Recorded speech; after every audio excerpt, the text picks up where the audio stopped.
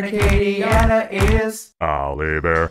It is 6:39. If you're just tuning in this morning, you're gonna love this place. It's in Grand Coteau. It's a unique bed and breakfast, and we're gonna send it to Al. He's got a full tour.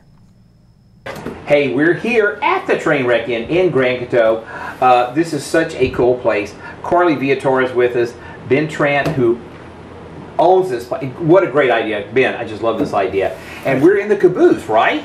Tell us about the caboose. Yeah, so this is a 1920s bay window caboose. It was the last caboose to run on the train line that used to go through Sunset.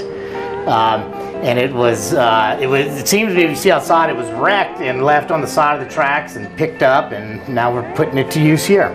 You know, this is cool. Again, this is a little smaller than the last one we were in, but it is so nicely done. So everything is smart in here. Let's check. We're talking about the bathroom. I mean, people love bathrooms. People love bathrooms. So this one's different. It's called a wet bath. It's European style. So we had to get creative with the use of space. So efficiency is key. And in this bathroom, the shower, everything is in one space. So you kind of squeegee it and reset.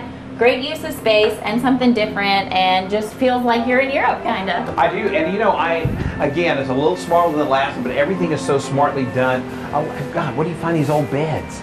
Different places, and handy dandy Ben here was able to paint and kind of refurbish them for us to match.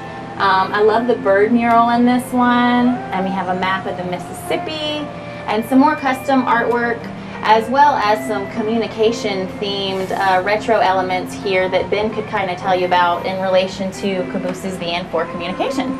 So what do they communicate on the caboose? Right, so the caboose followed at the end of the line of the train, and it needed to communicate with the engine for the things that it saw happening with the train. So you can see some old directions on how to communicate with the engine, and as well, also these bay windows that are in the side of the caboose are so that the workers in the caboose could look up and down the train.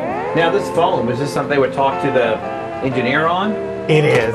Oh, how cool. I love that. Now the other thing I love, now look at this. This is a leather Samsonite suitcase that Corley so smartly put legs on, made a table out of. I love these, love the retro fan. I gotta tell you, this is a great place to come, go back in time, have some fun, relax. Hey, you know what? We're gonna go back to you guys in the studio. This is one of the coolest places I've ever been to. I love it.